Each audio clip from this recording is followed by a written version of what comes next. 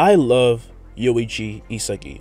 Whether he is under intense pressure and finds himself at a roadblock or is just being manipulative, this man is everything that Ego himself would call a true egoist.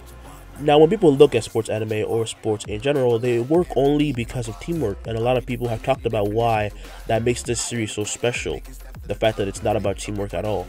But I'm here to talk about Isagi today and how he differs from every protagonist that usually starts out as either weird, a weird of a player, or untalented and finds their work through teamwork and relying on people. What separates Yoichi from every one of these guys is that while soccer is something that still forces him to work with people, he himself at times can be a bit crazy in the sense that his personality does a 180 when he is pushed to change and evolve. He does so with a mindset that completely terrifies you when you realize this guy is basically manipulating the whole field. Everyone has a weapon in this anime, and it's not some superpower. This is not Kuroko no Basket. It is simply a skill that they will use to become the best striker, as we have said multiple times in this series. Isagi knows what's always working on the field. He has a special kind of awareness and can just tell whatever is happening at all times. And given the situation, he can use his ability to help his teammates or help himself move up in the rankings quite selfishly. And in Blue Lock, you have to be pretty selfish at times. That's kind of the whole point of the series. He can do the most gangster shit even when everything seems lost because he has to. And this is another thing that I like about Isagi in general. His other ability to rewrite himself. To rewrite oneself is not an easy thing for anyone to do, but Isagi does it as if he's just breathing. He has this ability to rewrite his sort of code inside himself, taking experiences from certain bouts and then using that to make himself stronger. It's like he's just tearing himself apart and putting himself back together. And he does so with such ease, but also it doesn't seem too outlandish. The author doesn't make him look like a supernatural thing. It's just him thinking and just puzzling everything together. What he essentially does is just grow in a different way. It's almost psychopathic, and I'm going to use the word psychopathic a little bit more in this little rant, but you get the point. Slowly but surely, Isagi is making himself the ultimate striker. In the second chapter, it is not the genius striker that eventually makes it into Blue Lock. It is our main character who, when given the opportunity, takes the first step into a new world. You can see the euphoric feeling that overtakes him when he gets a hit in. But what I love about this scene is how Isagi reacts when confronted by the beaten genius. Ryosuke Kira says he does not deserve to be kicked out, showing his true colors as he says he is talented while Isagi simply took a cheap shot. And for some reason, during this, while Isagi should be feeling proud of himself, he feels bad. You can see that from the look that he is showing, but in a few minutes, or a few seconds might I say, that look is completely gone. It's like he's two different people. I don't know if that's to do with some certain personality that he has aside from his original one that we've seen so far, but it's like something is inside our main character always waiting to be released. The people he starts off being nervous about become the very people he tramples in the most satisfying way to move forward. That is cool as fuck. I personally don't like main characters who act all happy and, yell for no reason. I'm looking at you, Asta. But for me, Isagi is the perfect kind of character. In that sense, he is the perfect balance.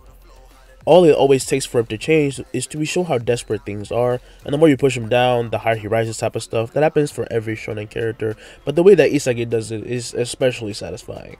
Also, I love the irony of scenes showing Isagi calling other people geniuses when he is literally controlling everything and just manipulating them. This applies very much to how Yoichi can also devour talents and people. Not in that way, you sus-ass niggas. Everyone in this series basically can devour someone and overtake them. That's what the word means in that sense. Like how Toto says, for Yuji to devour him. Again, sus, but it's anime. We get used to these things. And this very much applies to how specifically Yoichi overcomes Baro.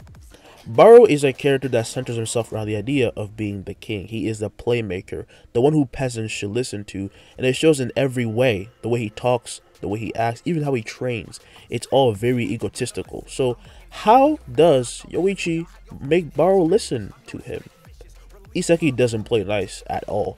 This isn't some oh, I'll be your friend type thing. He actively antagonizes and pisses him off, showing how he was fine without him at all. He played mental gymnastics with him and made Baro snap, and he did everything that he wanted, that Baro wanted Isagi to do while being ordered by him without even realizing it. He was being played around with like a doll.